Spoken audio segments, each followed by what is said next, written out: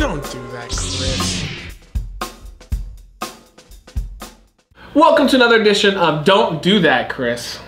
Matt Zine here, along with Chris Wreckless. Something my aunt got me. It's wasabi. And my aunt. Aunt. It's your aunt. Goes both ways. It's aunt. We had this discussion one time and we went the other way. So what are we doing?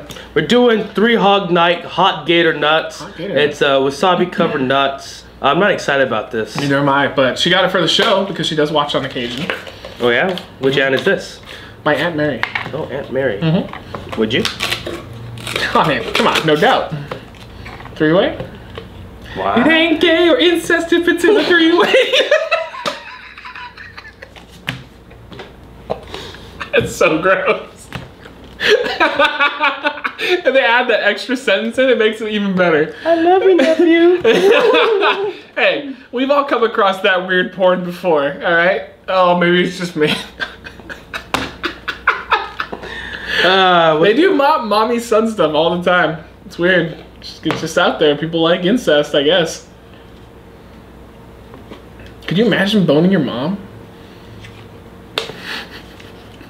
I think I've quieted him. You should do 2.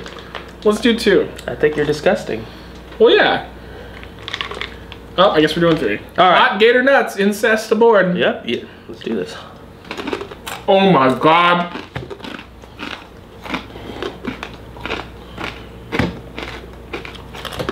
Wow. That's wasabi.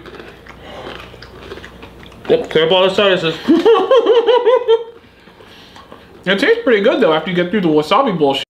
Wow. Oh God. Oh. Robert De Niro is back. How you been, Mr. De Niro? I'm good. That initial wasabi hit is pretty intense, but then it calms down quickly.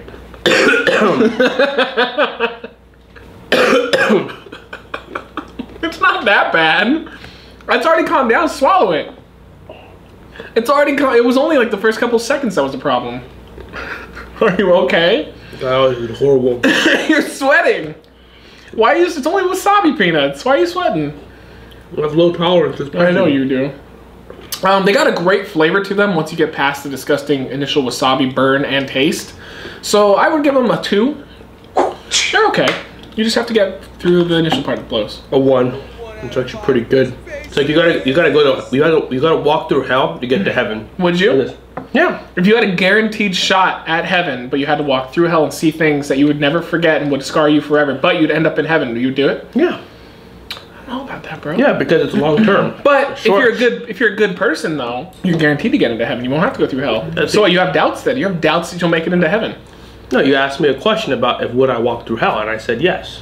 You never asked me, do you have a straight shot to heaven? Do you think you're going to heaven, guaranteed? No strings attached? Yes. He'll open up the book and he won't read off anything that's gonna knock you down a notch? Nope. I think masturbating's gonna be my only guilt. Well, and gluttony. We're both going to hell for that. That's technically a sin. We have to put it this way.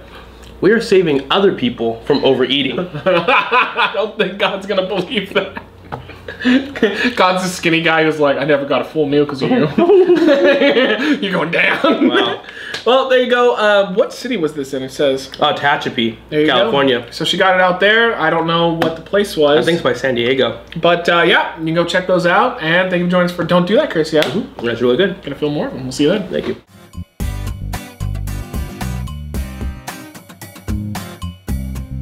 Reckless eating! Reckless eating.